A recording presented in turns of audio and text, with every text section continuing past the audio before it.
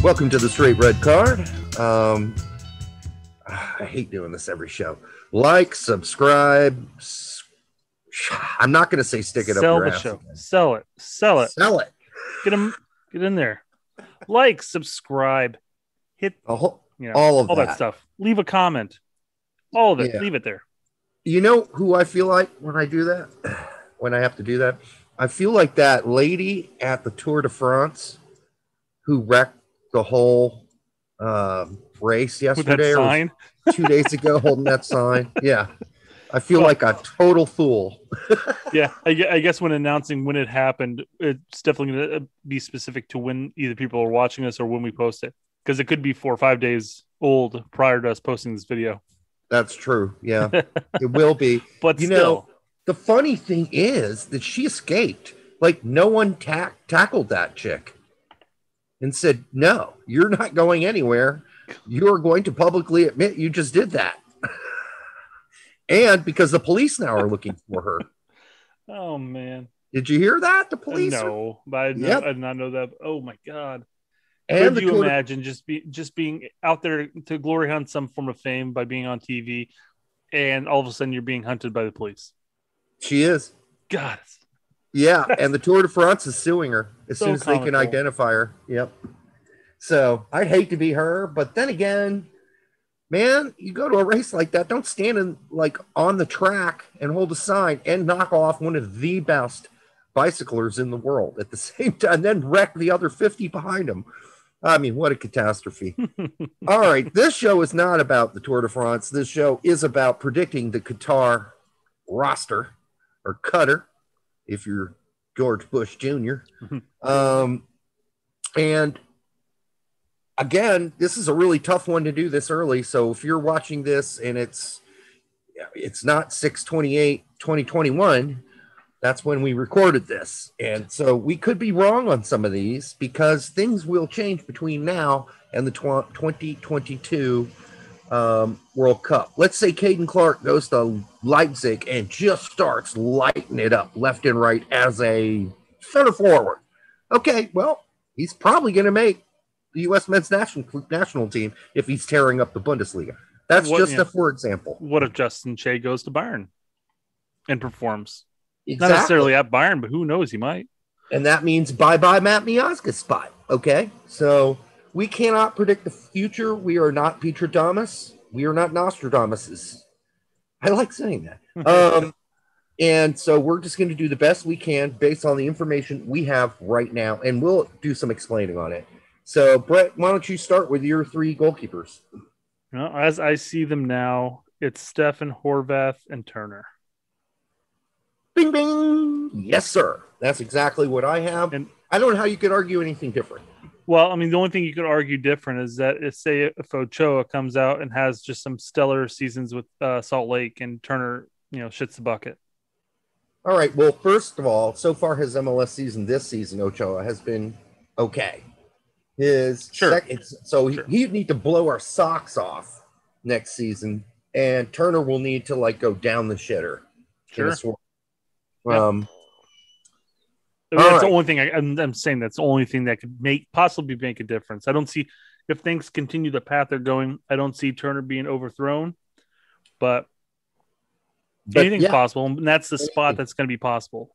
Anything's possible. I could be the backup third keeper. I want to emphasize that we're ignoring the possibilities of any injuries because you can never predict that shit. Yeah, I know, and that's been a curse for us in years gone by, but especially with John O'Brien. Anyhow, It's been a curse. So let's hope the injury bug does not hit us. My left backs were Anthony Robinson and Serginho Dest. Yep. Okay, your right backs. I tried to do a little bit of predicting here. Me too. I'm going with Reynolds and Cannon. Okay. I went with Reynolds and Yedlin. Sure. It could have been a toss between those two, in my opinion, but I think Yedlin is going to be playing in Champions League with Galatasaray over the next 2 seasons, probably. And I think the fire we saw in his belly last game for the U.S. men's national team told me he knows he's got competition now, and he's going to be putting shit on he's going to be, putting all of his efforts into things going forward. This is not going to be your average Newcastle game effort from Yedlin from here on out. Yeah. He's going to bust his butt. So that's the only reason. He's hungry, and I'd be perfectly fine either way. And don't be wrong, if Yedlin's firing on all cylinders like he is now, then I would go with him over Cannon, and especially with Cannon's club issues in question here. Yes. Where's he going to be at next season? He might in all honesty, he might just find his way off the roster due to where he's playing. Yeah.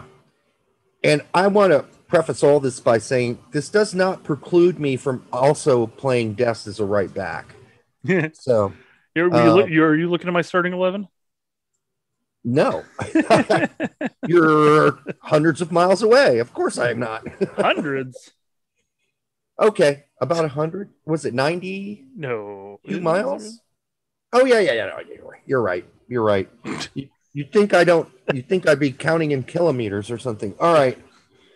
In fact, with this whole Reynolds thing, I think it's more likely going to be a battle between Reynolds and Cannon. I think Yedlin's in. I think he's the proven vet. You got to bring him. Okay. So that's the thing, though, is in all honesty, I saw it a little bit different. I saw Reynolds and Yedlin.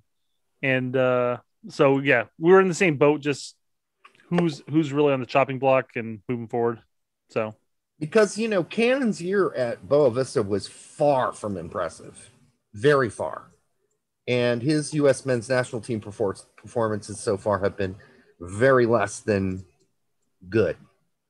No, we've definitely bagged on Cannon a number of times, not because we're aiming to go out and do so, no, but because those performances just weren't there. Yeah, I mean, he did score a goal. I mean, that was nice. That was a great game for him, in all honesty. Yep, that was his best one. Yep. All right, who do you got at center back? I've got Brooks. Yep. I've got Miazga. Okay. I've got Richards. Mm-hmm. And I've got McKenzie. God damn. Exact same four. I was concerned that Long would have hit your Berhalter list. Yep, but now with his injury and him being gone for a whole year, he's only going to have like one full season, really. That's true. We're going to go through an entire qualification process before he's even back and healthy. So, yeah, no, that wasn't a hard decision, actually.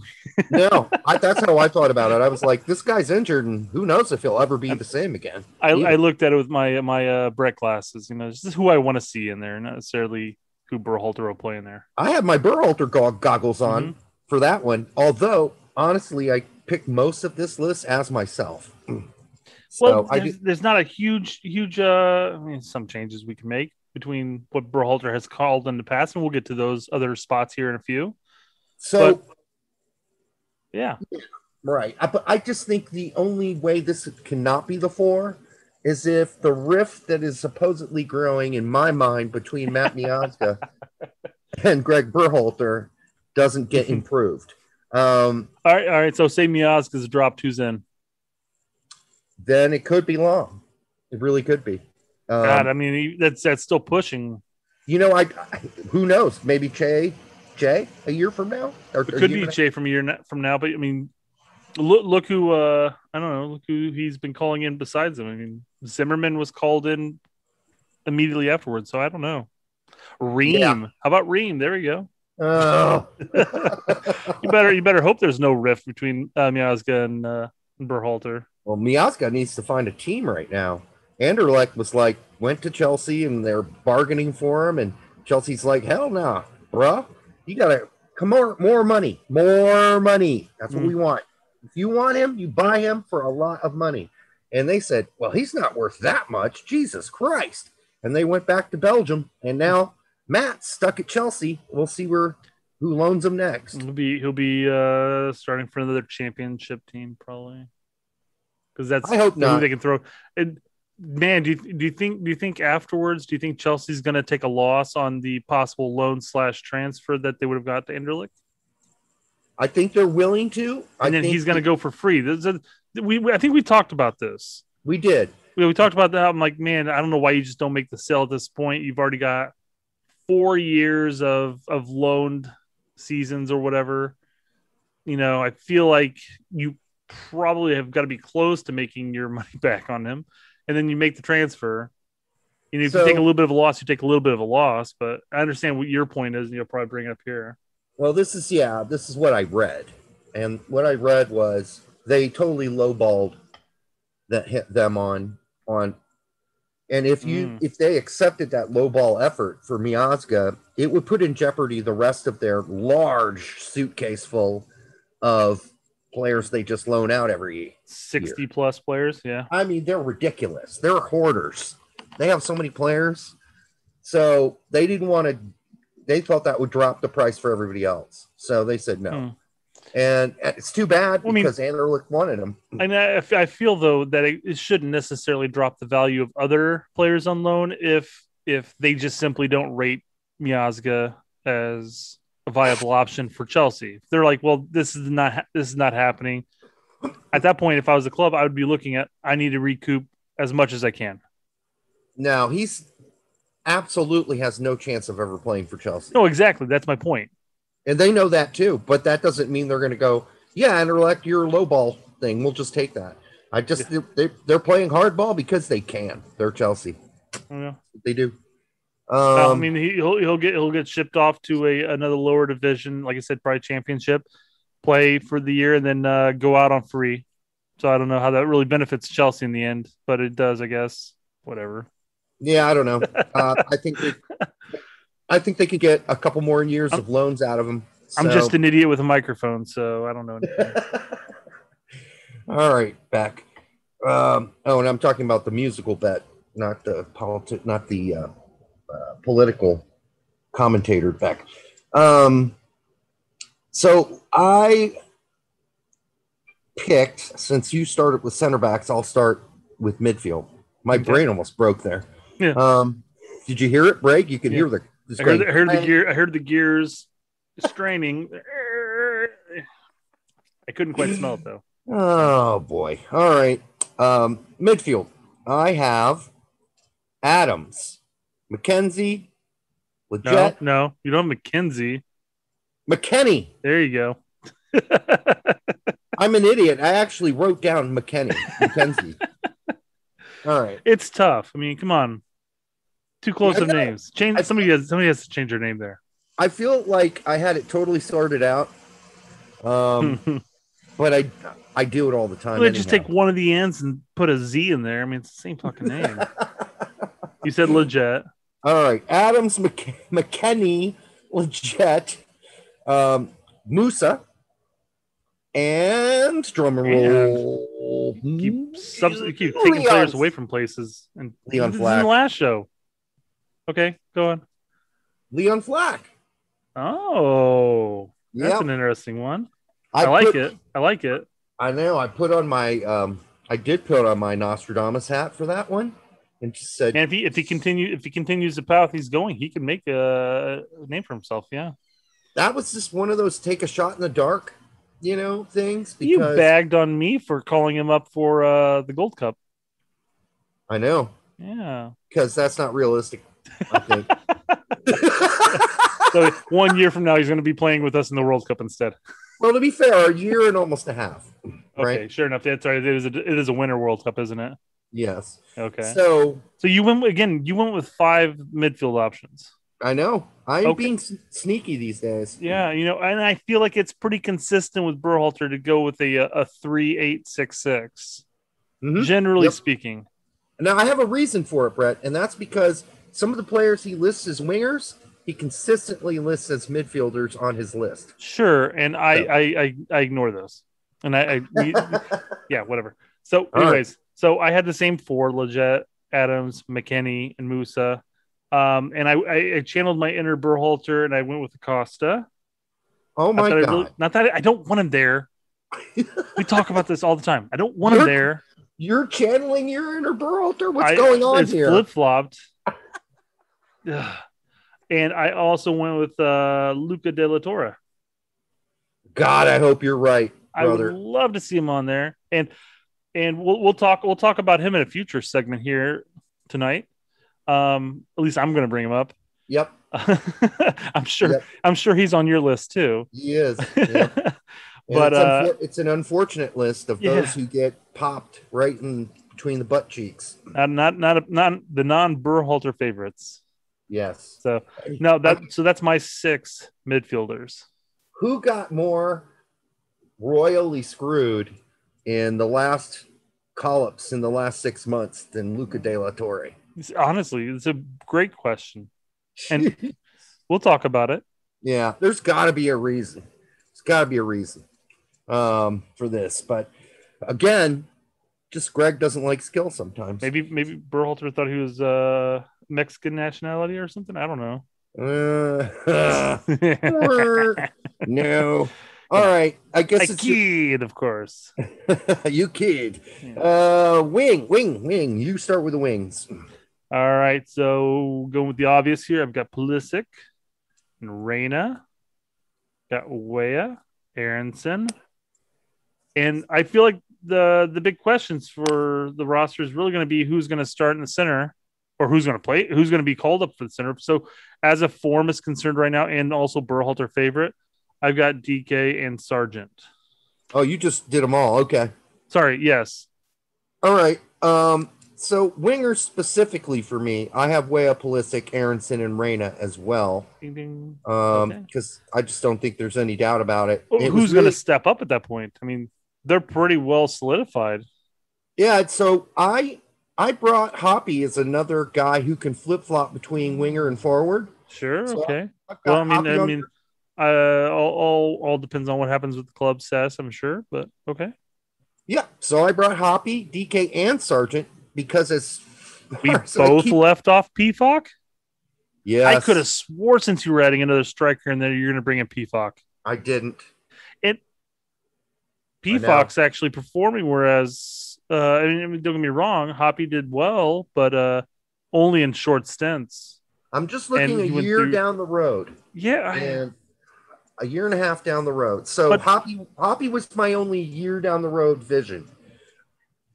I just don't see PFOC doing that well.